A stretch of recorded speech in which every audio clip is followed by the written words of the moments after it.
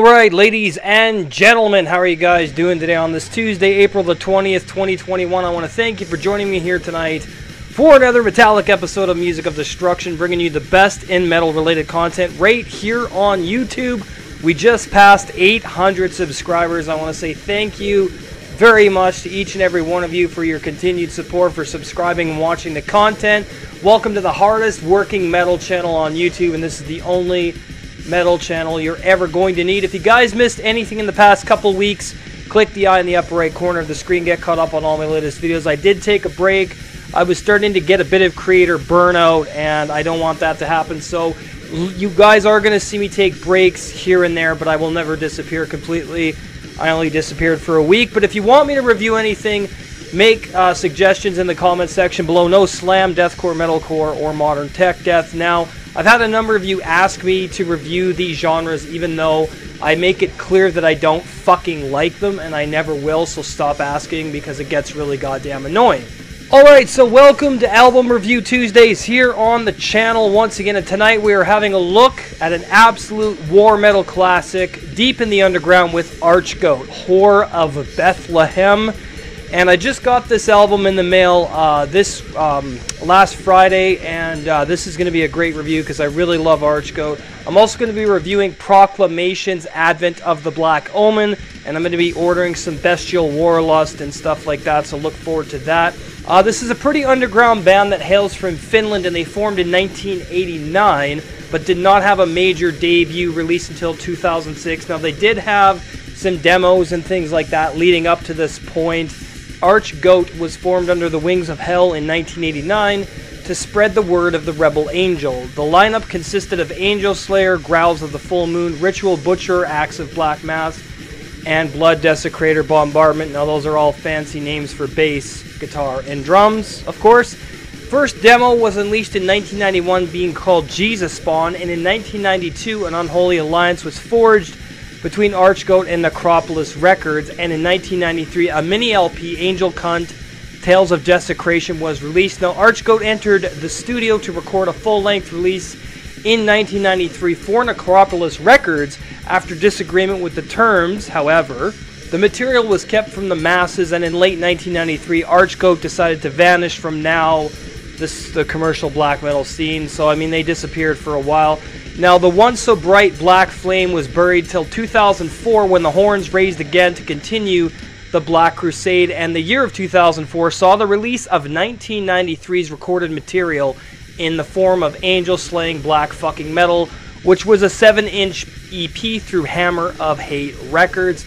Now, the lineup was original with the exception of Blood Desecrator, was replaced with lenght, the Unholy Carnager, as a session drummer at the time, with the first live Black Mass in over a decade was performed in Kouvola, Finland on January 7th of 2005. Now, having done his services in the ranks, lenght was replaced with a permanent drummer, Sinister K, of course.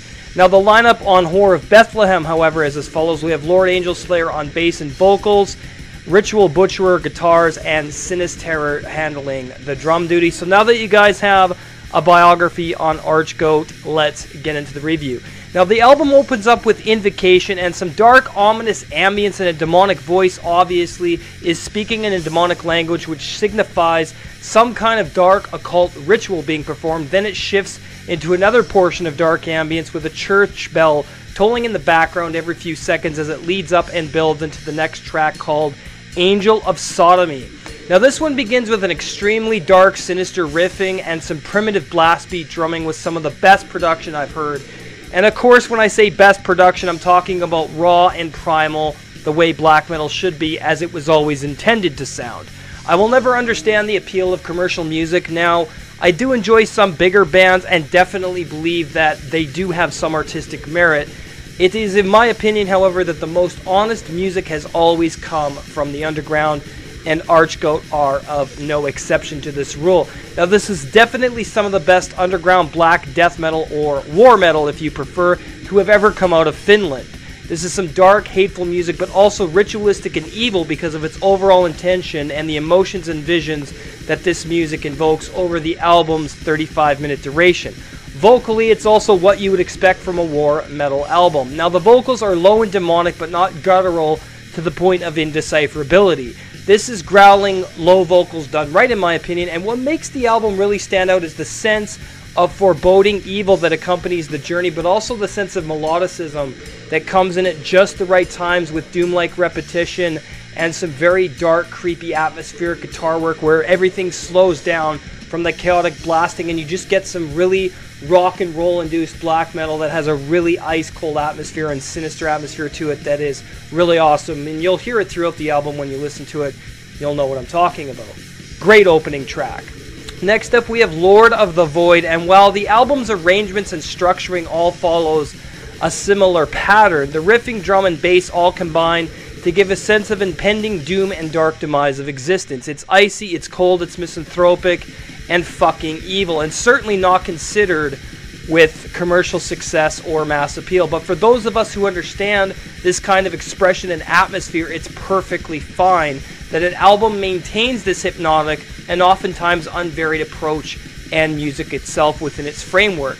And I find it pleasing that every once in a while there are bands that come along that irrevocably change the landscape of music for years to come. Now, while I personally feel that Archgoat are among these bands that I'm talking about, what we have here is something that some people will find deplorable and boring, and that's just fine, while others like myself find it moving, complex, atmospheric, dark, and just fucking amazing as it connects with us because it's exactly what we're looking for in our art. This is another excellent track. Next up we have another dark, evil track straight from the bowels of hell itself with Dawn of the Black Light. And it's 4 minutes and 55 seconds of insane blasting black madness with nothing short of a machine gun attack on all the senses, with the goal of complete and utter annihilation and destruction. The chainsaw flesh-ripping riffs are ice cold, dark, and destructive, as its intense, maniacal drumming, which never gets too technical or predictable, which I love. No, guys, this is war metal, and it has a certain formula and recipe for its audience and people who seek out this kind of metal. So let's check out Dawn of the Black Light here on Music of Destruction.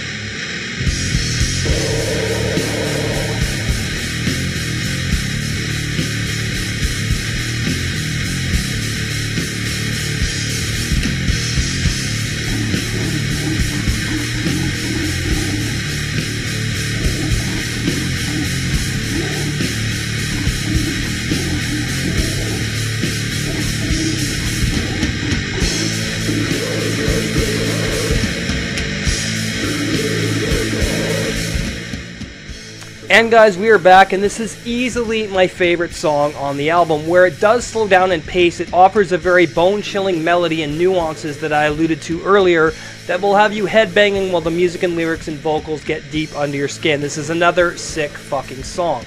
Next up, we have Luciferian Darkness, and while it's another sonic war metal attack on everything that this world represents, as it merges itself with the dark forces of existence and plummets you deep into its black chasm of abysmal demise and evil that just never lets up until the ultimate goal is reached, which to me is exposing every Christian lie and deceit that was thrust upon the world to bewilder and brainwash everybody. That's ultimately the goal of this type of black metal, which is to expose and fully embrace blasphemy, darkness, and evil, to oppose everything that Christianity holds sacred. And I mean, that's exactly what this album does. It turns it upside down and completely destroys the roots of its very existence.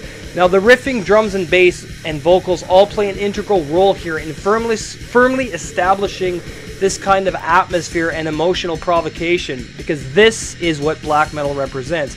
Now, while there are many different genres of black metal, I wouldn't call this purely satanic black metal because there's so many other themes and nuances within the music. Its framework is expanded upon with tales of blasphemy and perversion of the Christian doctrines and people's weak fascination with some savior in the sky that's going to come and save them. Again, this is another killer track, and its relentless blasting combined with doom-like repetition over pummeling double kicks make it another masterpiece. Desecration follows this formula, but again, it's not in the exact same vein as the aforementioned tracks, and this is where the album takes a bit of a different turn, but also remains remarkably similar in terms of its approach and songwriting. But at the same time, we get slower doom sections that are very reminiscent of an almost classical meets rock and roll type vibe that works very flawlessly to create a dynamic and sinister atmosphere within the black walls of its sheer morbid fascination with darkness and pure unadulterated evil.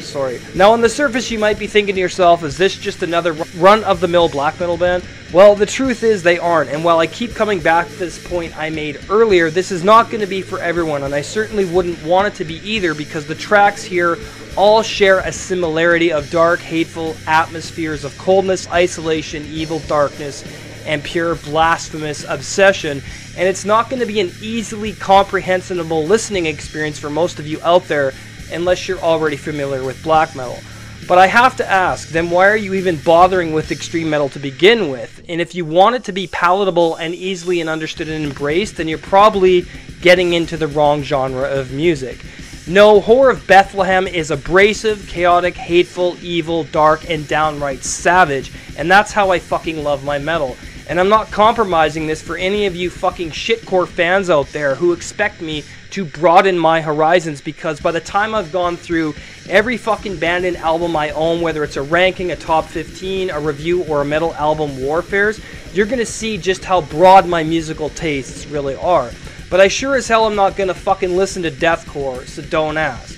The other 3 tracks on the album aren't any less compromising, palatable, or even remotely going to get you into this album unless you already love war metal, because their similar approaches and structuring are all chaotic whirlwinds of insanity, bestial savagery, and pure fucking blackness that the common lax music lovers who adore bands like Signs of the Swarm or Suicide Silence are gonna shit their pants over because of how terrified they become when exposed to some real fucking music. The expressionism and passion on this record is undeniable, and its impact on the world of extreme metal is absolutely monumental, and something none of your shitcore bands will ever fucking come close to achieving. And Archgoat are one of the bands that will always have legendary status because of how impactful every one of their albums are and the band is as a whole. Period. The final verdict for Archgoat's Whore of Bethlehem is a 10 out of 10. This is an absolute classic in the war metal genre, and along with bands like Blasphemy and Bestial Warlust and Proclamation, are some of the best in their respective crafts. Now, as always, guys, I sincerely hope you enjoyed tonight's premiere. If you're new to the channel, make sure to hit that subscribe button, turn on that notification bell so you don't miss any videos. You could join the Facebook group, facebook.com/groups/Music of Destruction. The Seed, episode number 32, The History of Thrash Metal Part 2, is going up on Patreon. I'm still finishing it up. I got caught up with work, and I took a break from YouTube, so I'm still working on that podcast. If you want to support the channel, patreon.com/Music of Destruction. Select the $5 tier. You'll get access. Also, my Teespring store, teespring.com/Music-of-Destruction is open. You want to go check out all my merch. Going to be working on some new designs. As I said, I did take a break, so I didn't do anything new. I was also working my job, so, you know, stuff happens. Now, Colton James and myself, still working on reviews on the run. We got our cameras, getting the lighting, all that great stuff It is taking some time. It's going to be great. We're also putting together a professional production for other projects we're working on, but let's check out a clip of what you can expect from our movie and game review channel, Reviews on the Mark.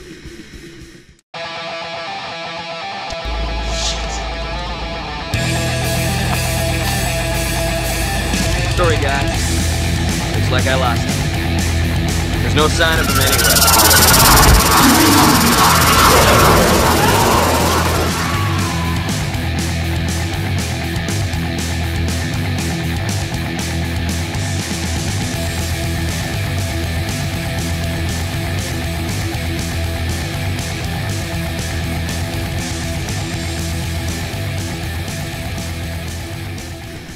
And we're back. Thank you guys for watching. Make sure to subscribe, like, comment, share the video. Have a great night. We will see you for album ranking Wednesdays. Cheers. Have a great night, everybody.